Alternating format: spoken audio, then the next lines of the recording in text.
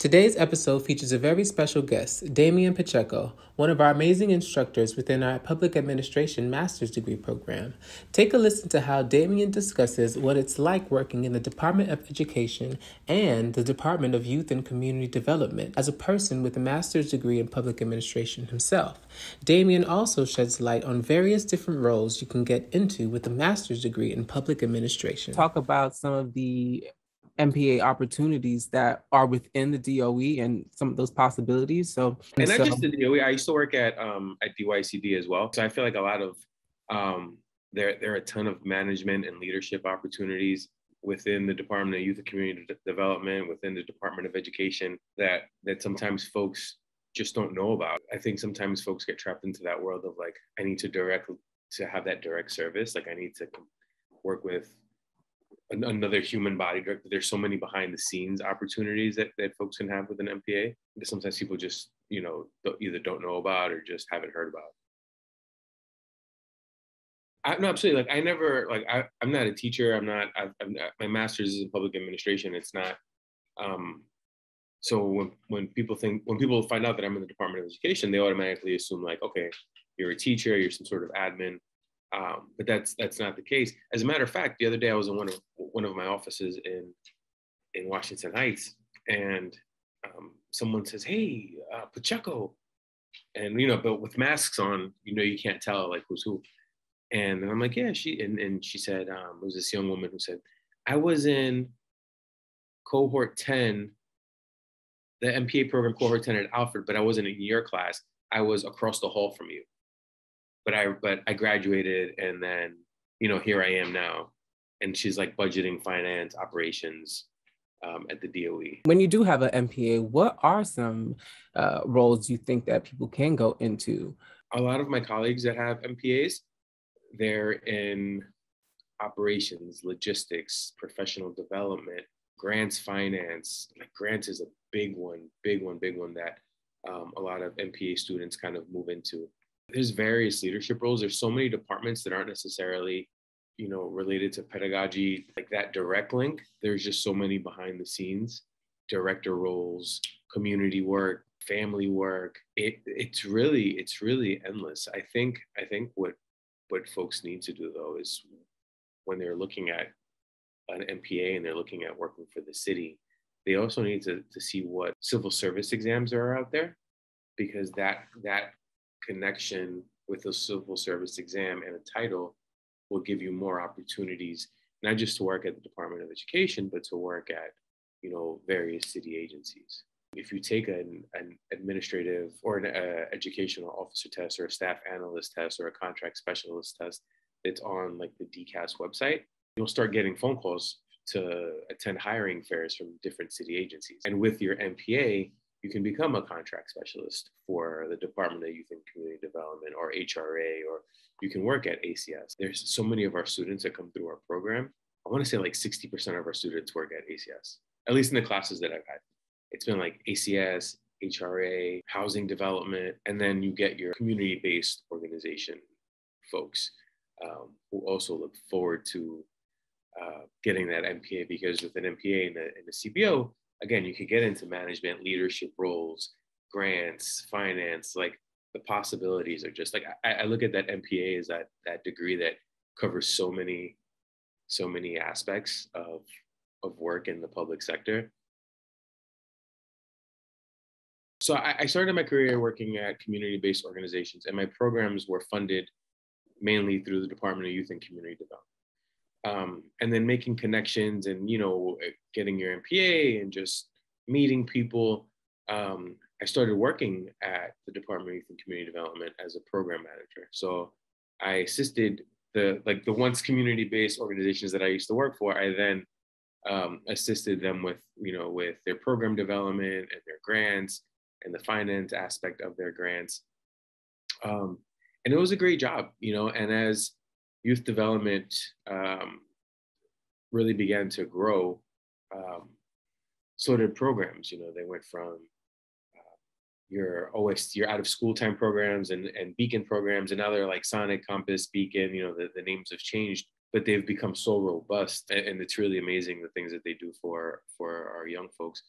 But working at DYCD was an amazing opportunity, and you get to see so many different sides of the work, right? Like you have your contract folks, you have your budgeting folks, you have your grants folks, you have your program folks, um, and and everyone has an MPA, So, um, and I had colleagues that worked on the program side, then that transitioned to the finance side, who then transitioned to like grants, and then um, from OST to, well, now it's something else, but at that time it was OST. So from this department to like summer youth employment, to the Beacon programs, to Cornerstone programs. Um, so it was really great. The development of staff was very um, it was visible, and it really motivated you to kind of keep pushing and keep pushing.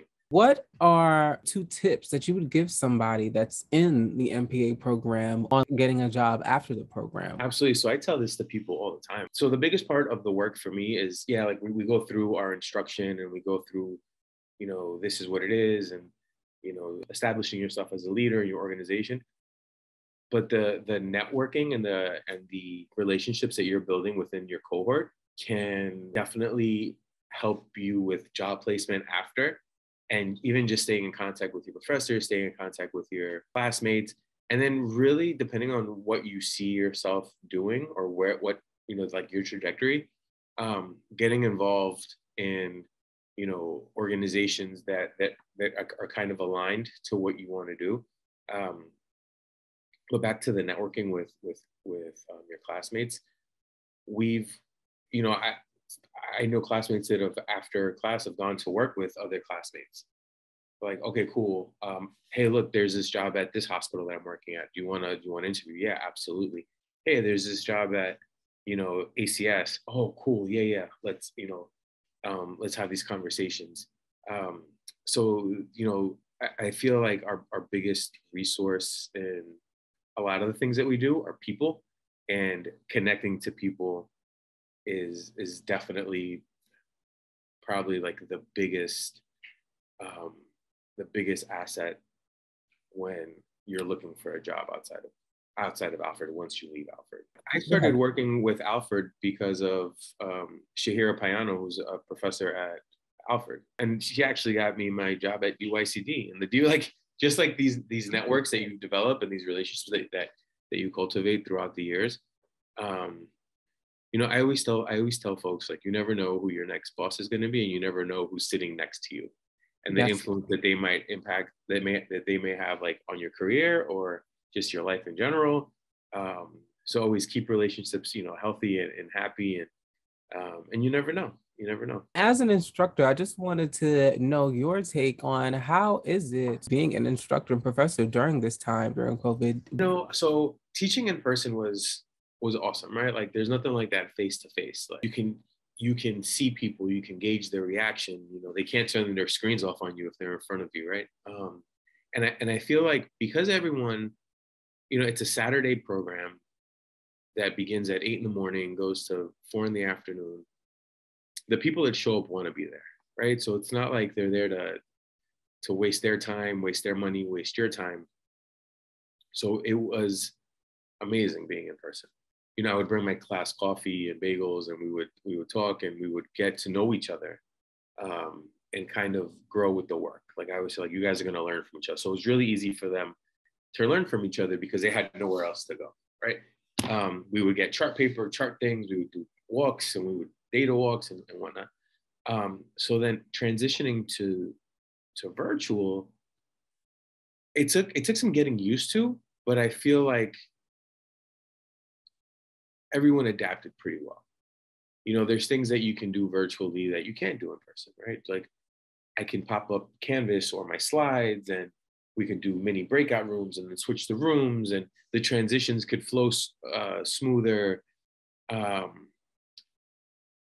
Things can happen quicker because it's that Zoom. So, I can say, all right, class, we have this assignment. I'm going to pull up these resources for you, which you could kind of still do when you're in person, but you're relying on the technology from the class that you're in. So, it's different, but I feel like our students, just given where they're at in their careers, they've adapted to so much before that this adapting to this was kind of seamless for them. And I know folks enjoy the fact that once they turn off the Zoom, like they're home, right? There's no commuting home from wherever their classes. But now I'm teaching a course that started in Zoom. It's going back in person, so I kind of can't wait to get back in person with folks. Or what kind of other fields do you think people can go into? I know that education is one. Oh, 100%. I mean, there's so many. Like just to kind of think of like the students that we've had and what they do. So my original, like my career started in youth development. So I always worked, like I started in after school programs, developing programs, right? Like to actually even before that, I used to do case management for families with HIV and AIDS in the Bronx.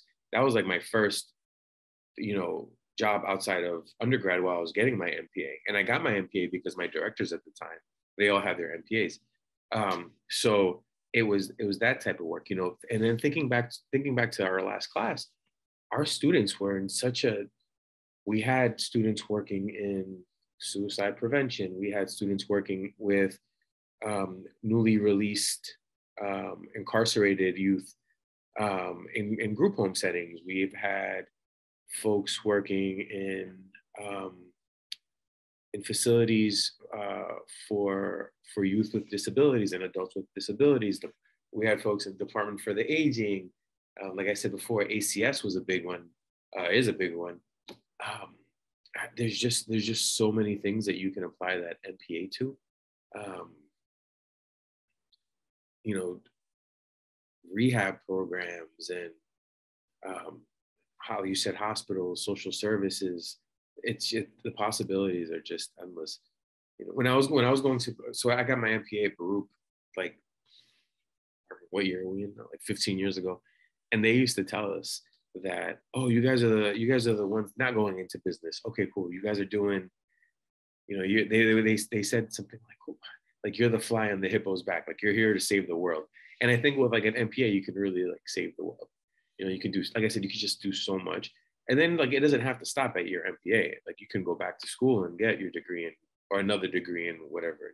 Teaching for sight and with Alfred has been such a great experience.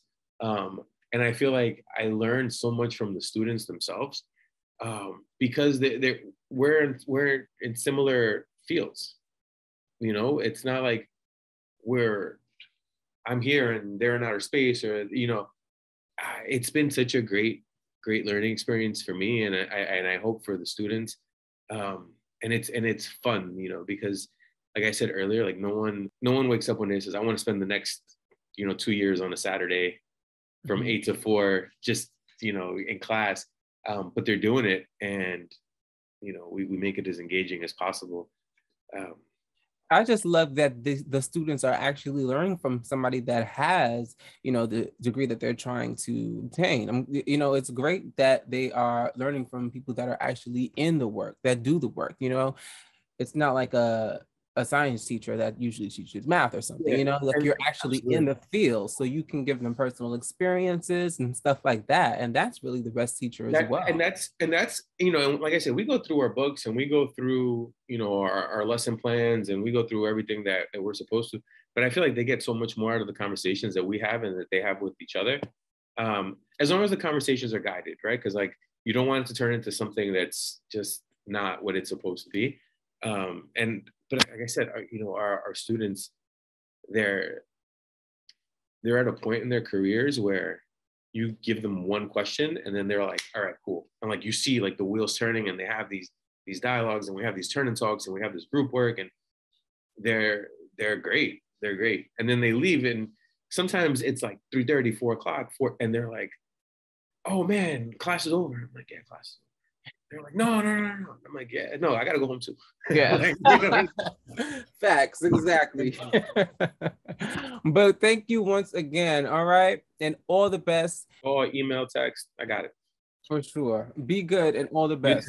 For more information on our podcast, be sure to follow our social media platforms on Instagram at Sight Online, Facebook Sight Online, and Twitter Sight Online. That's CITE And you can follow us on LinkedIn as well. Till next time.